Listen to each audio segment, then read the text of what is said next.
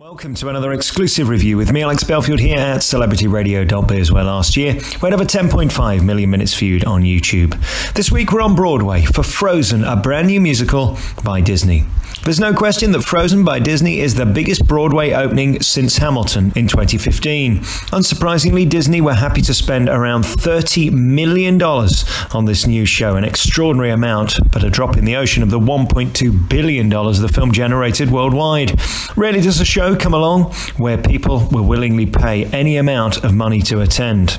You can find out more by going to the website of Frozen on Broadway.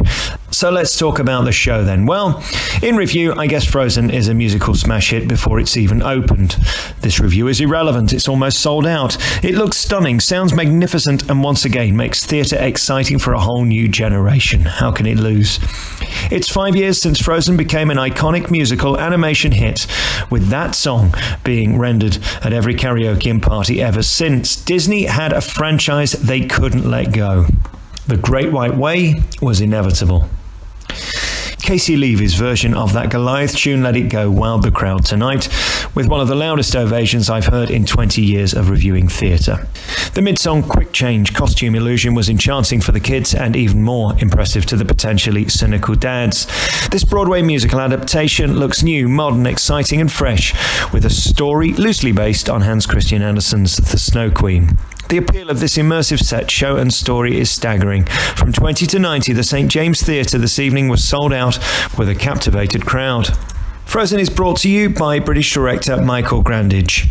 This new stage adaptation offers 12 new songs to the film, adding over an hour of new material to the original animation, allowing for extra dimensions, depth and heart to each character. The show has several killer moments. Most spectacular of all is Monster.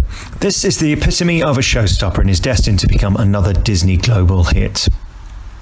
There's an element of British panto in Frozen, big laughs from the kids and winks and nods from the dads, who may well read into the innuendo on another level. The biggest warmth award goes to the much-loved carrot-faced character Olaf, played by Greg Hildreth, who does a magnificent job bringing the spirit and joy of this character to life. If you like Pumbaa and Timon in The Lion King, you'll love this similar effect. There was never a fear that Frozen could or would fail. It's been too long in the making, with too many theatrical geniuses involved. It ain't Shakespeare, and it's not trying to be. It's joyous escapism done on a scale that will blow your mind with its immersive, cinematic and theatrical beauty. You've been listening to another review by Celebrity Radio, recorded in February 2018. Frozen continues on Broadway at the St. James Theatre. You can listen to all of our hundreds of interviews and reviews at www.celebrityradio.biz. Ta-da!